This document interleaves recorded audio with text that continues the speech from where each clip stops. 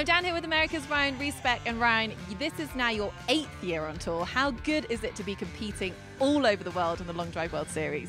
Oh, it's beautiful. We go to some great places. This venue is fantastic. I was amazed walking through the clubhouse. I think if I hit my shot, this is a good venue for me, good setup. Like you say, with long driving, one day you can have it, the next minute you can totally lose it. How difficult is it to just be on the money at the right time?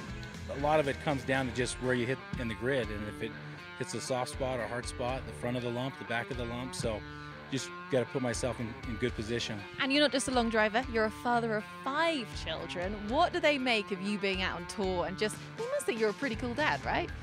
I don't think they think I'm a pretty cool dad, but I think I'm a pretty cool dad. But it is hard, but sometimes they get to come, with us when we do this. Next month we'll be in Mesquite for an event, and they love to be there. They'll make signs and things like that, and but it's a lot of fun. I wish I could take them on all of these trips. And it's amazing to see the Long Drive World Series in its 2nd year. But how big do you think this sport could get? Well, I think we're starting to see it grow globally right now, which is a huge potential. And I've always been, I guess, of the belief that there are a lot more people out there that can do it that just don't know.